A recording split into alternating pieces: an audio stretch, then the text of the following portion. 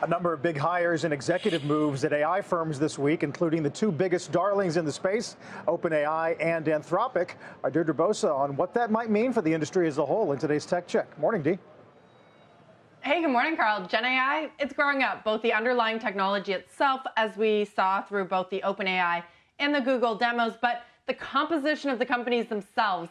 They're going corporate. New hires and executive moves this week suggest that a number of the most well-funded, highly regarded startups are moving from an all-out focus on building their core technology to turning that tech into products and apps, and with a sense of urgency. Anthropic hired Instagram co-founder Mike Krieger as its new head of product not long after the company released its Claude app for iPhones.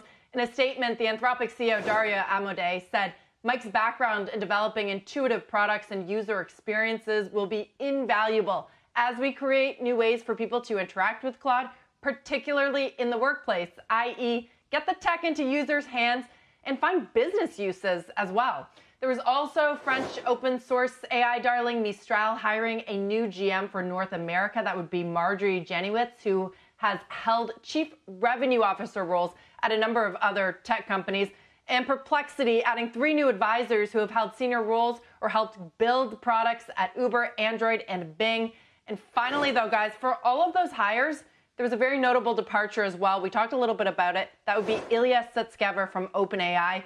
He's one of the co-founders who is known for sounding the alarm on AI safety and pushing back against Sam Altman's drive to develop it quickly. His exit underlines this broader idea that Gen AI has moved into its commercialization, monetization mode. They want to make money here, and that we as users should maybe expect more products and apps in the weeks and months ahead. Certainly it was a big week for that, at least for demos this past week.